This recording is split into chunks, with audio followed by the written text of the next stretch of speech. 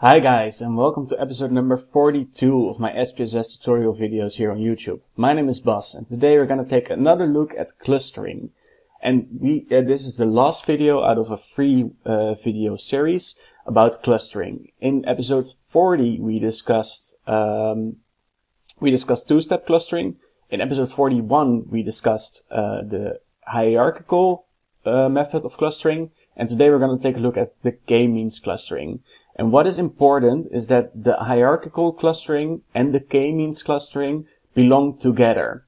Because with the hierarchical clustering method, you can determine how many clusters there are in a certain sample. And in this case, we have 3 variables: anxiety, depression, and attention deficit disorder. And there are 30 respondents in this sample, in this data set. And what we determined with the hierarchical analysis is that there are 2 clusters, cluster 1 and cluster 2. And if you haven't watched episode 41 yet, then please do so. I'll show you how you can determine the amount of clusters from the dendrogram. But today we're going to do the problem with the hierarchical analysis is that it just gives the amount of clusters, but it doesn't give any more information, no more insight, compared to, for example, the two-step clustering and the k-means clustering. So what we're going to do today is we're going to go to Analyze, Classify, k-means cluster, and we're going to select the 3 variables. We're going to select the 3 variables, yes.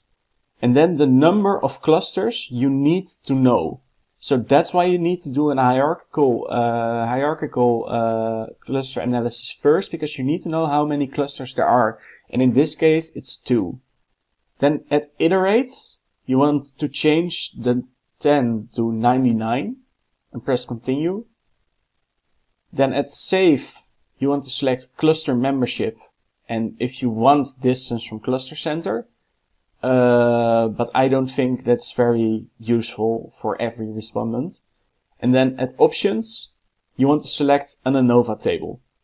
And then press Continue. And then you press Paste. And if you then go to your syntax screen, you'll see the code for the clustering. And you select the big green play button. And then you get, the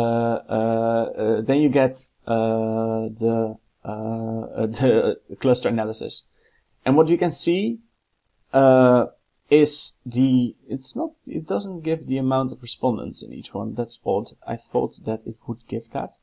But if we're going to take a look at the final cluster centers, you can see the average of all the variables for each cluster.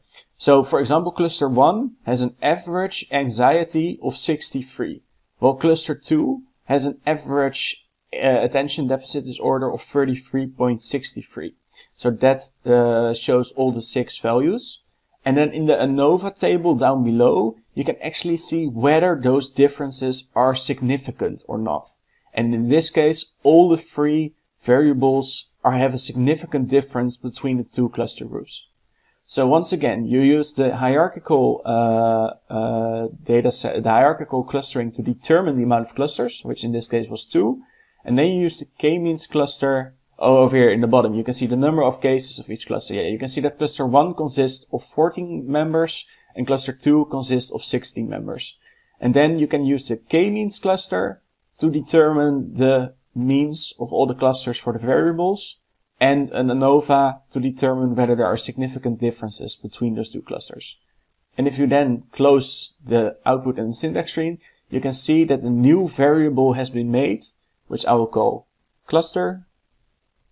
And if we then go back to the data view, we can see that now there is a variable called cluster. For every respondent, it says now whether they are in cluster 1 or in cluster 2.